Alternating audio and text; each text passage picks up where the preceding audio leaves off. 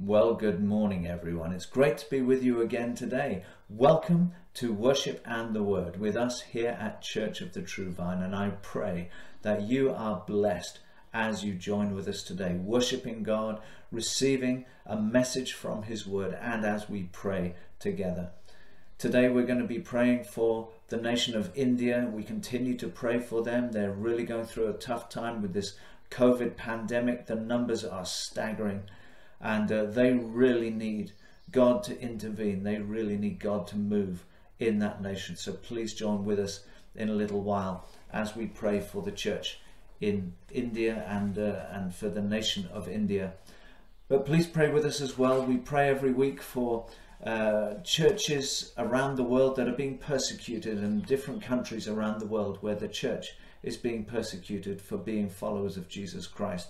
Today we're going to be praying for the nation of Turkmenistan, and I'm simply going to read to you from the Open Doors World Watch List booklet what they have to say about the nation of Turkmenistan. It says this: persecution of Christians in this repressive Islamic state comes largely from the government and society. The government imposes many restrictions on church life. Unregistered churches are highly susceptible to police raids, threats, arrests and fines. Even registered churches, such as Russian Orthodox churches, may have their services monitored. The printing or importing of Christian materials is also restricted. Believers who come from Muslim backgrounds experience intense pressure from families, friends and neighbours to deny their faith. It's tough to be a Christian in that nation, so please join with us as we pray for our brothers and sisters in Turkmenistan. But before we go on to worship the Lord, I'm just going to read something from Habakkuk chapter 3 and verse 17, and this is so important for Christians who are going through tough times. And we've been through tough times in this nation in the last year. We've had lockdown, we've had everything that's been going on with COVID and so on, but around the world people are facing situations, they are struggling, and this in the book of Habakkuk is a wonderful expression of faith and determination to praise in the face of everything that is going on. He says this is Habakkuk 3 beginning at verse 17. Though the fig tree may not blossom, nor fruit be on the vines, though the labour of the olive may fail and the fields yield no food, though the flock may be cut off from the fold and there be no herd in the stalls, yet I will rejoice in the Lord. I will joy in the God of my salvation. The Lord God is my strength. He will make my feet like deer's feet, and He will make me walk on my high hills. It's a tremendous expression of faith that no matter what is going on in this world, our God is mighty, our God is faithful, our God is loving, our God will meet our needs. So let's praise Him today. No matter what's going on, express your faith, give glory to God, praise Him, worship Him, and receive every blessing that He has in store for you today. We're going to begin by singing a great song, Blessed Be Your Name. Let's sing to the Lord.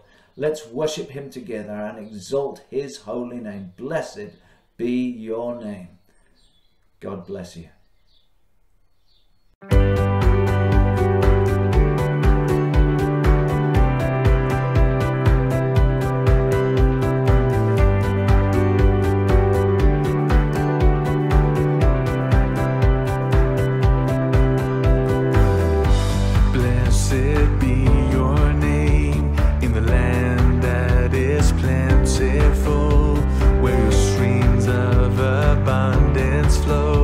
Blessed be your name.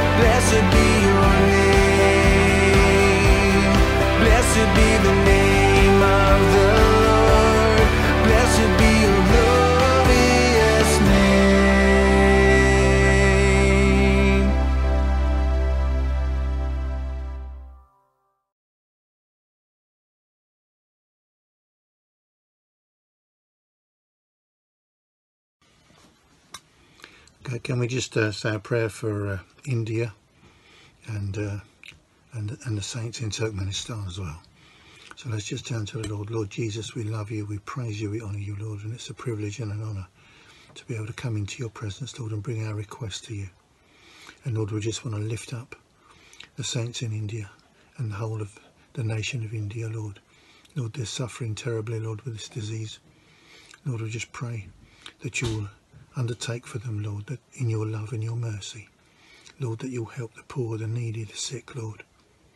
Lord, we pray especially for Pastor Sam and his family, Lord, that you'll heal any sickness in their family, Lord. Lord, that you'll increase their faith, strengthen them, Lord, physically and spiritually, Lord, I pray. And Lord, we pray for all the believers in India, that you'll strengthen them in difficult times, Lord, when they're being sidelined for their faith, Lord, when they're being persecuted for being different and for following you, Lord. I just pray that you'll undertake for them, provide for their physical needs, Lord. Give them protection from harsh words or physical abuse, Lord. I pray that you'll bless them, protect them, Lord, and provide for them, Lord, spiritually and physically. And Lord, I just pray also for the persecuted Christians in Turkmenistan, Lord, that you'll undertake for them. Lord, you know their plight, you know exactly everyone by name, Lord. Lord, I just pray that you'll strengthen them, that you'll provide for their physical needs too. Give them protection, Lord. Let them dwell safely in their homes, Lord. Lord, I pray that you'll provide for them jobs, Lord, or financial needs, Lord, whatever they need. Lord, I just pray for their protection. In Jesus' name, amen. Good morning. This morning I'll be reading from Acts chapter 3, verses 1 to 10. Now Peter and John were going up to the temple at the hour of prayer, the 9th hour. And a man lame from birth was being carried, whom they laid daily at the gate of the temple, that is called the Beautiful Gate, to ask alms of those entering the temple. Seeing Peter and John about to go into the temple, he asked to receive alms. And Peter directed his gaze at him, as did John, and said, "Look at us." And he fixed his attention on them, expecting to receive something from them. But Peter said, "I have no silver and gold, but what I do have, I give to you. In the name of Jesus Christ of Nazareth, rise up and walk." And he took him by the right hand and raised him up, and immediately his feet and ankles were made strong. And leaping up, he stood and began to walk, and entered the temple with them, walking and leaping and praising God. And all the people saw him, walking and praising God, and recognized him as the one who sat at the beautiful gate of the temple, asking for alms. And they were filled with wonder and amazement at what had happened to him. This miracle of Peter and John healing the man born lame at the gate beautiful is a very, very significant miracle. Many people regard it as the first great miracle of the church age after Jesus has ascended to heaven and sent the Holy Spirit on the day of Pentecost. We don't know for certain that it is the very first, because it tells us just in the previous chapter that many wonders and signs were done through the apostles.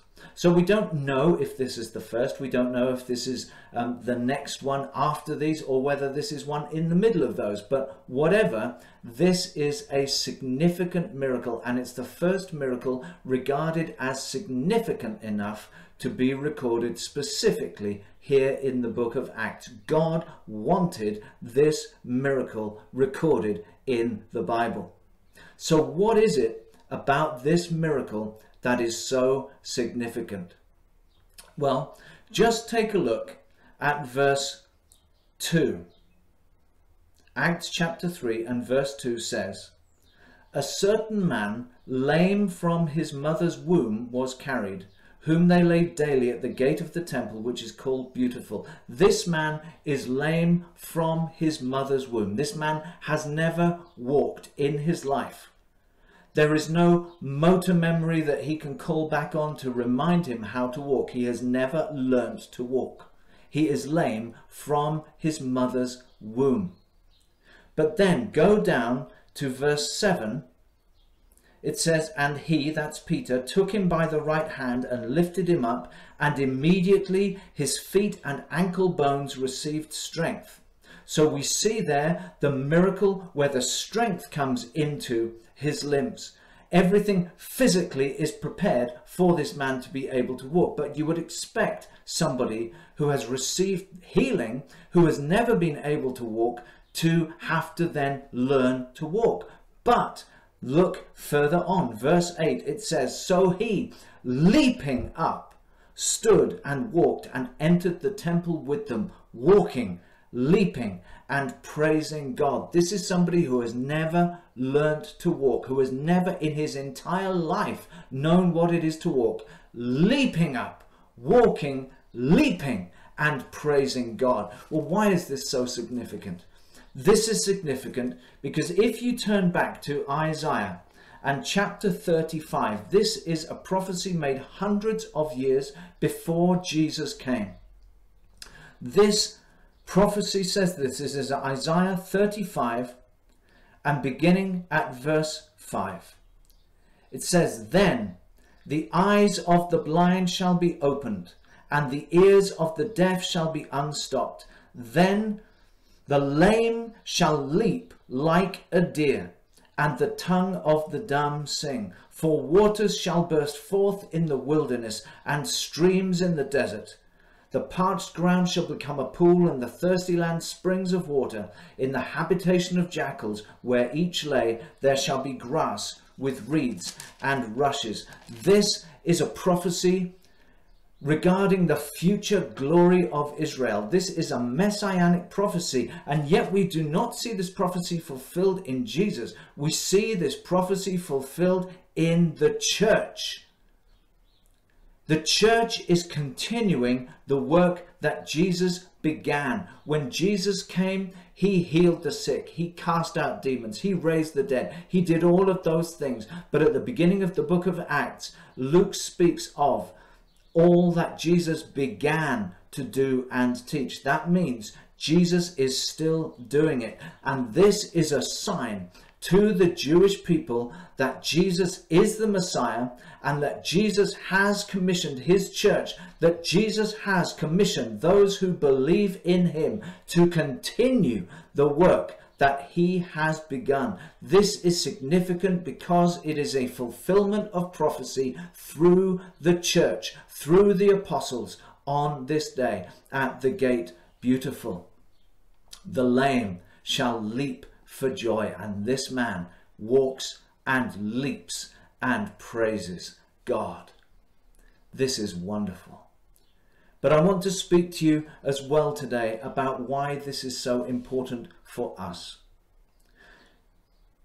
The thing about this man, he is a Jewish man. Normally he should have been allowed to go and worship in the temple. He was not unclean. He was not a Gentile, so that would not prevent him from entering into the temple. He was not a leper, so he was not excluded from society. Everything, according to the law of Moses, should have permitted this man to enter in to the temple to worship God. There was nothing in the Levitical law that said he could not enter in to the temple to worship God. What the Levitical law, the law that came through Moses, did exclude was that the blind and the lame should not become priests, but it didn't exclude them from the worship of God.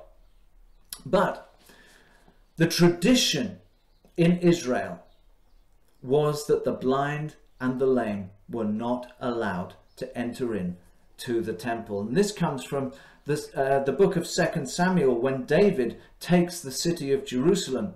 When he captures the city of Jerusalem, 2 Samuel chapter 5, beginning at verse 8 says, David said on that day, whoever climbs up by way of the water shaft and defeats the Jebusites, the lame and the blind who are hated by David's soul, he shall be chief and captain. Therefore they say, the blind and the lame shall not come into the house. This was because the Jebusites had said, even the blind and the lame could keep you out of the city of Jerusalem. You're never going to be able to take it. But it was said that from that day, because they said that the blind and the lame were not permitted to enter into the house. And this had been continued on down through the centuries to the Pharisaical tradition, which said that they were excluded. And I'm going to read something to you from the Mishnah.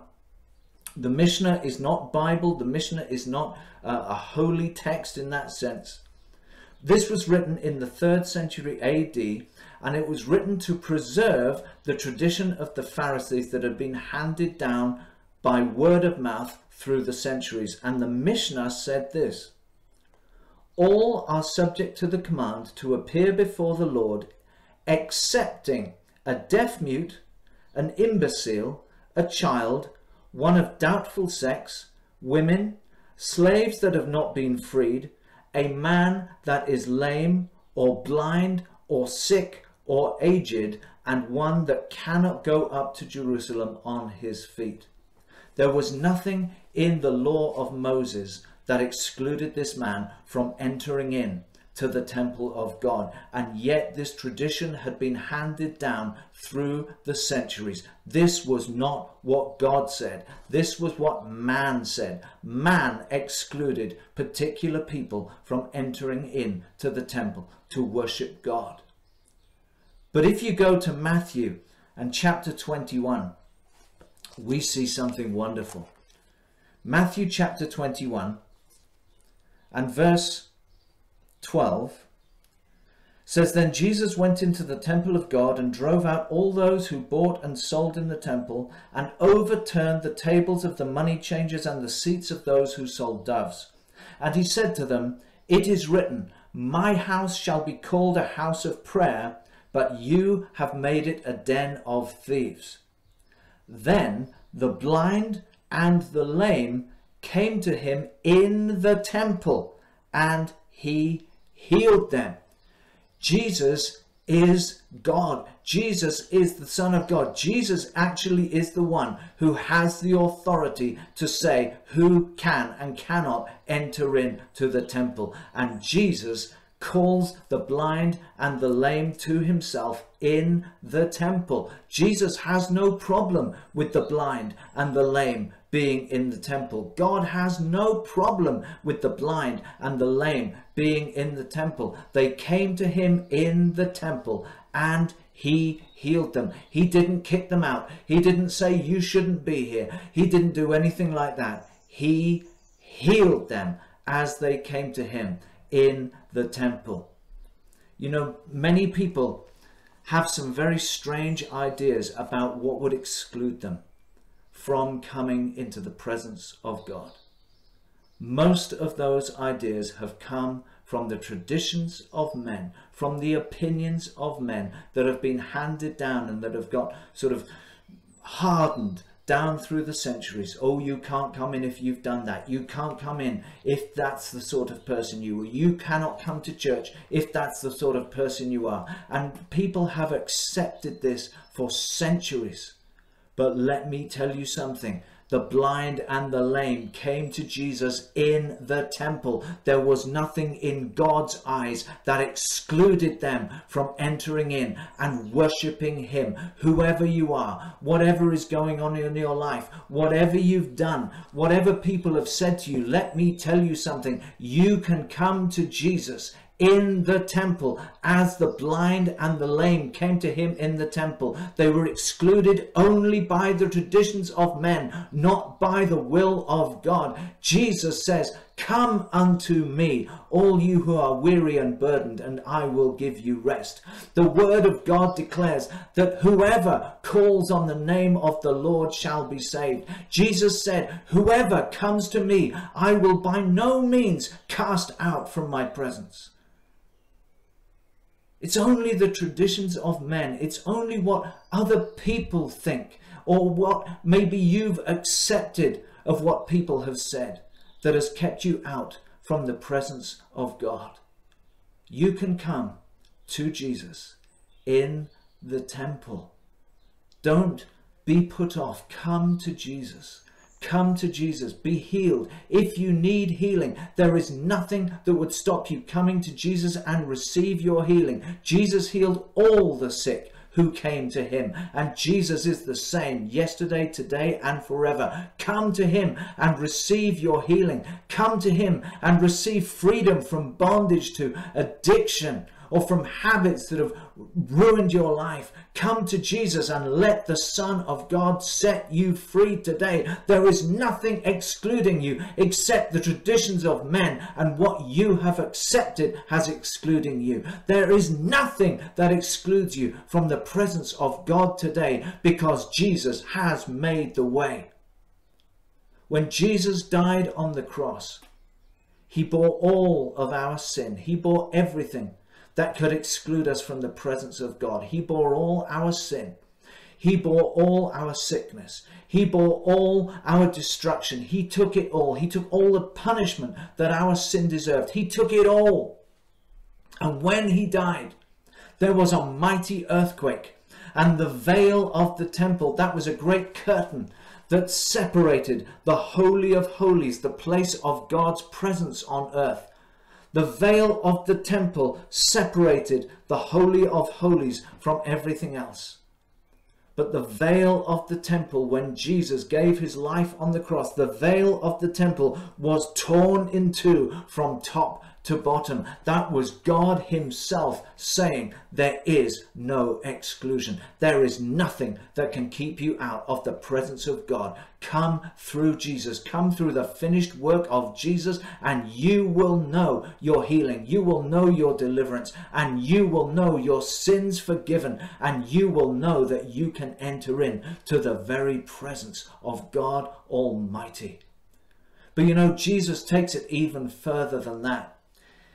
In the Levitical law, as we've already said, the blind, the lame, those who were crippled, those who were deformed, they were excluded from the priesthood. They were not allowed to come before God and bring the offerings. They were not allowed to fulfill those holy duties. They were, if you like, the creme de la creme in Israel. These were the ones who were allowed to approach God in the Holy of Holies. The high priest every year would enter the Holy of Holies. He had to come from the priesthood.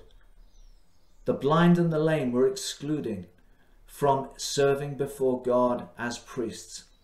But let's turn to the book of Revelation, chapter 1 and verse 6. Let's just turn there. Revelation chapter 1 and verse 6 says this.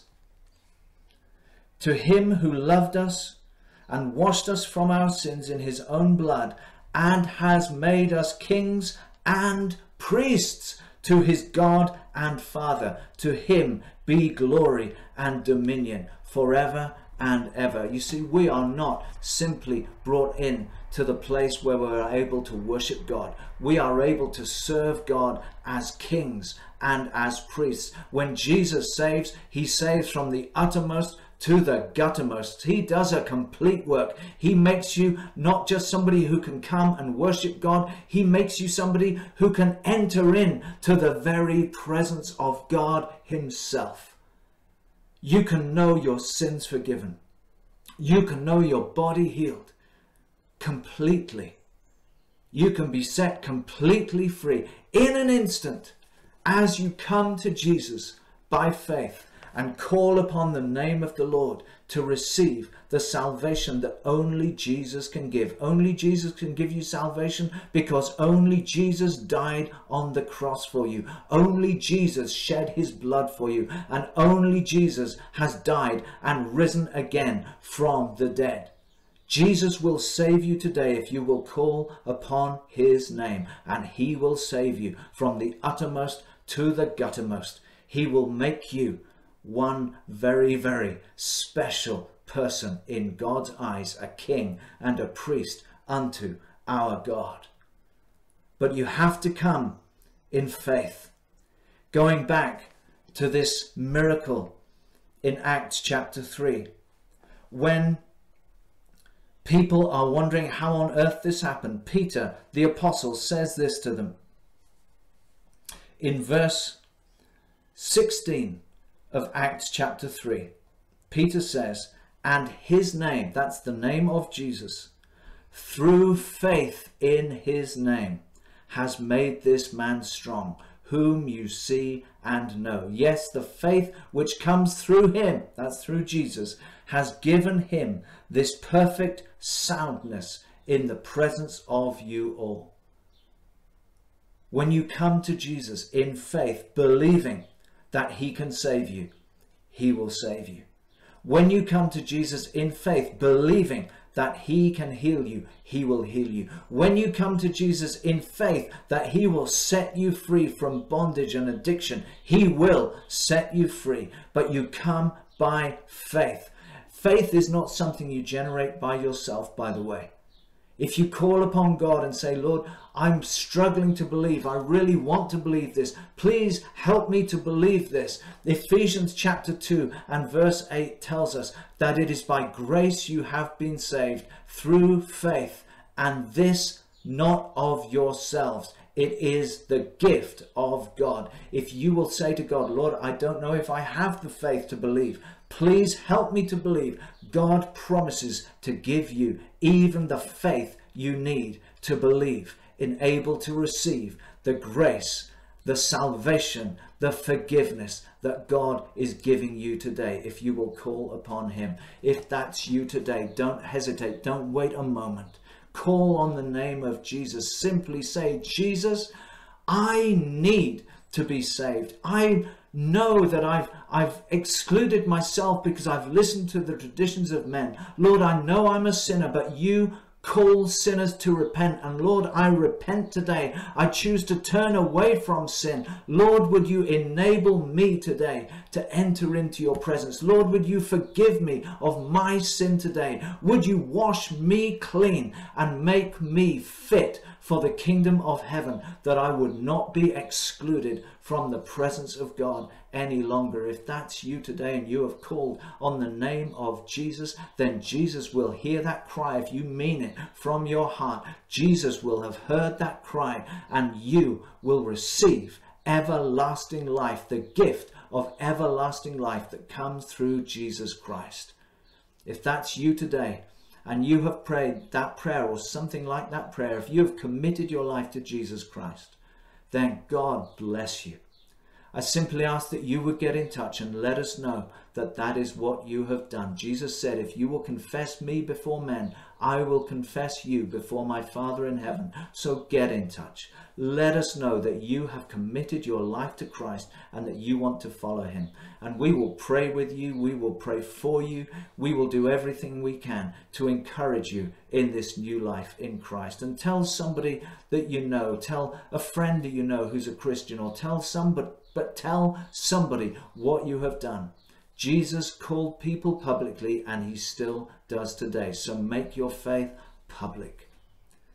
Get hold of a Bible if you can. If you can't physically get hold of one, then you can get an app on an Android phone or an iPhone, and you can get the Bible for you to read or to listen to on your phone.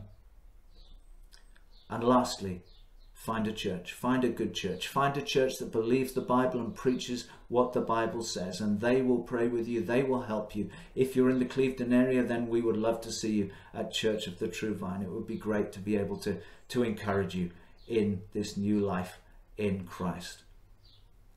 So God bless you. We're back again next week at the same time, 10 o'clock UK time, and every week at that time. So God bless you. We'll see you again very, very soon. God bless you. Bye-bye.